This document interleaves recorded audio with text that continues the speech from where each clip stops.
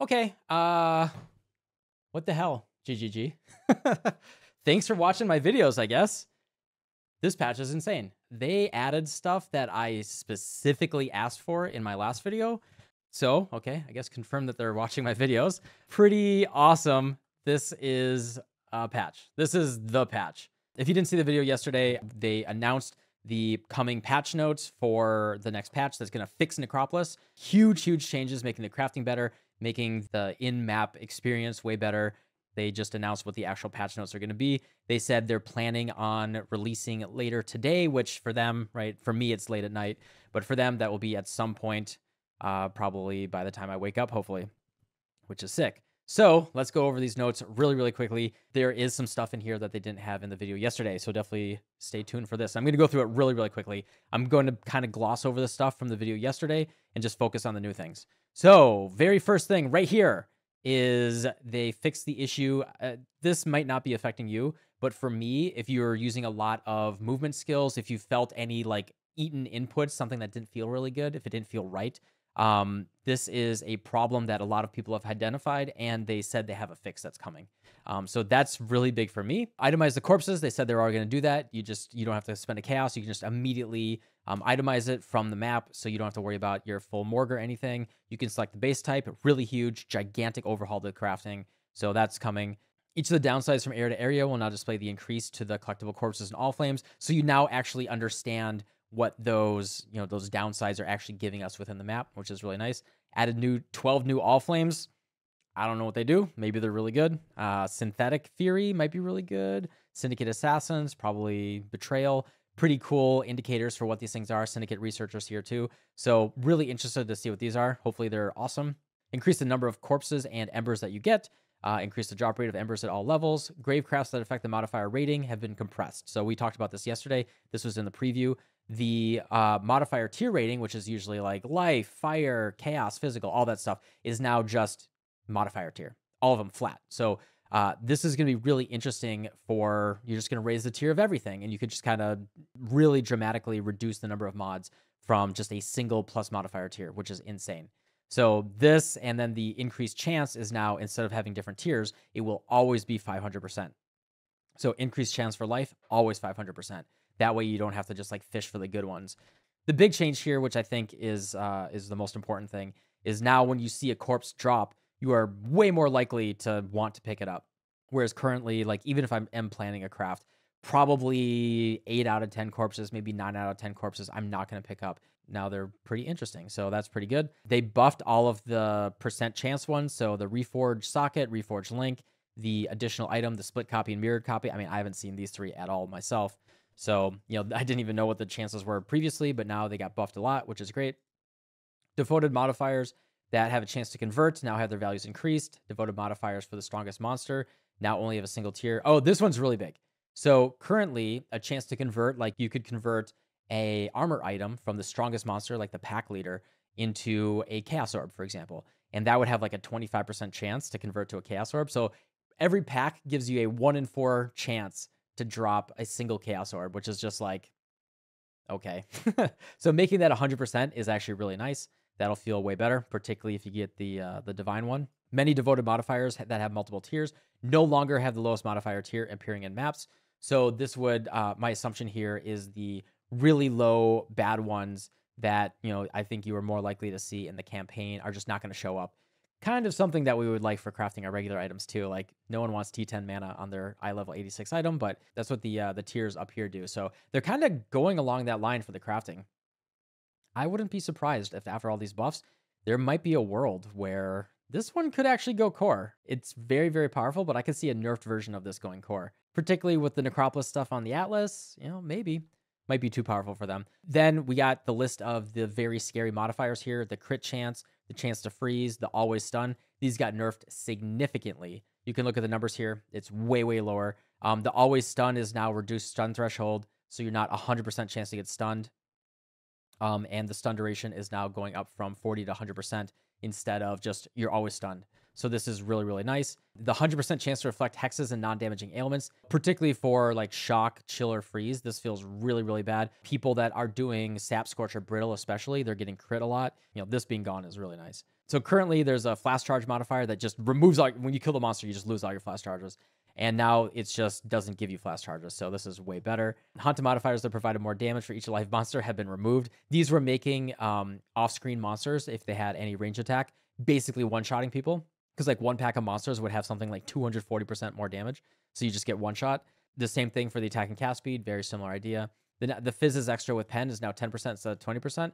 I think this is still a little bit scary, but this is still a huge improvement. Increase the amount of drops from all of the all flames. Really good. A lot of small little reworks to the passives on the passive tree. Increases and reductions to the haunted modifier effect. No longer affects devoted modifiers. So currently, the devoted modifiers, which are the good ones, and the haunted ones are the bad ones. If you did increase haunted effect, you would also get increased devoted effect. So this is a little bit of a nerf if you wanted to kind of like stack all that, but I think it's all fine. I don't think that's a big deal. Haunted modifiers now display the effects of the haunted modifier effect on the passives. The minimap icon for the Nameless Seer is now displayed at a higher distance away. This is really nice. He is really, really easy to miss. He's just a tiny little old guy sitting on a rock. So this is really nice for just seeing him on the minimap. And this is the reason why I think they might be watching my videos, because I asked for this very, very specifically in the last video, and I haven't seen anyone else like say this exactly. Maps will no longer be open when you close the lantern. So currently, when you open a map and then you see all the modifiers, you can't close it and then go and grab an all flame or buy it from the trade or anything. The map just opens, and then you're out of luck. You can't really modify anything. So yeah, thank you, GGG. This is literally exactly what I asked for. It just feels weird.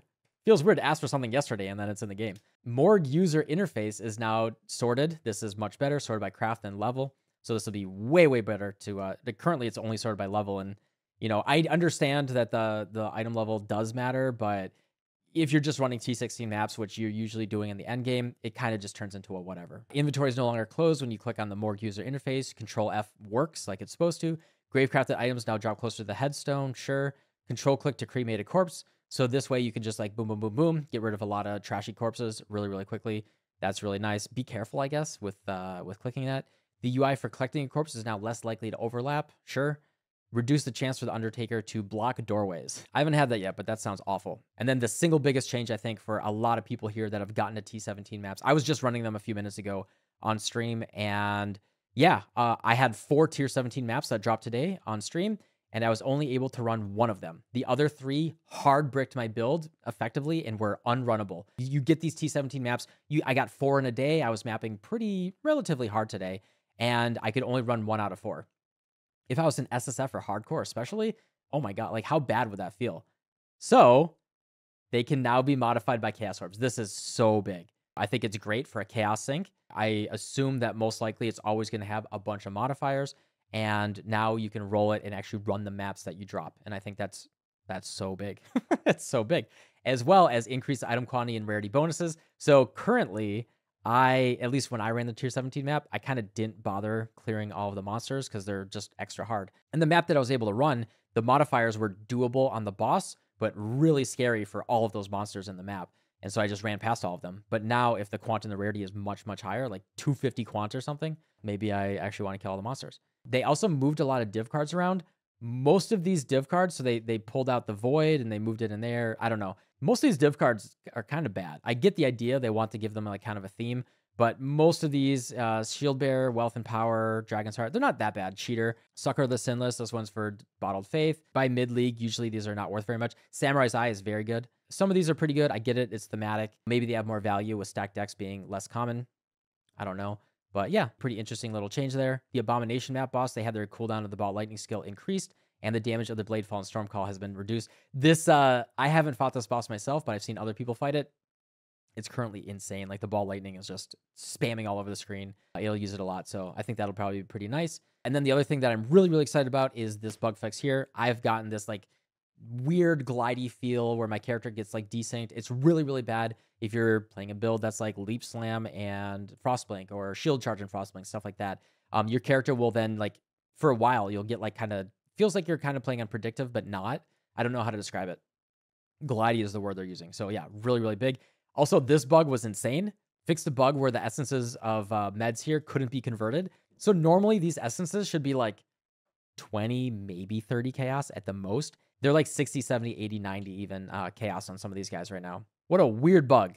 But yeah, luckily this bug is getting fixed. So hopefully the prices will come down.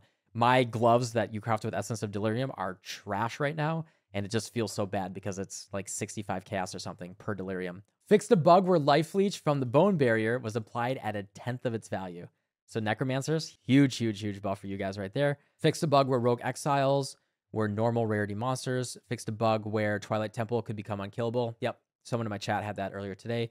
Fixed a bug where Ritual Wards could sometimes be unable to be deferred. Didn't hit that. Fixed a bug where Atlas Passes weren't working. Fixed an issue where Alternate Art Demigod cannot be converted. Fixed an issue where did not sort with Alternate Art. Sure. Fixed a bug where it's not possible to turn in further intention. Fixed the bugs that cause teleporters to not work. Small thing, crash, crash. Okay, so this is it. I am genuinely really impressed. This is a gigantic patch. I've never seen this big of a buff coming so quickly. They are clearly learning from previous mistakes in previous leagues, and they don't want another Kalandra. This could just turn the league around. I recognize that there's a lot of people that are just saying, we quit forever, we're done. The game was bad for 3 days. I am never playing again. I am quitting the game. You released for 3 days and I don't like it, which you're always going to get crazy people like that. But I think this is enough to really get me excited to interact with the league mechanic. And particularly, I love that fix to tier 17 maps. I think they're the single best thing that was added this league. And I just want to be able to run them by actually, rolling them to something that doesn't brick every build in the game. That's it for me. Thank you guys for watching. Hope you guys are excited for this patch. I'm going to go live immediately when I wake up tomorrow if this thing is live because I want to play it. Can't wait to do this big crafting. My goal is to make a Giga Big D Scepter, big damage Scepter. And I just want to swing that thing around and just see how much damage I can do. So we're going to be doing that first thing after this patch. Thank you guys for watching. I'll see y'all tomorrow. Goodbye.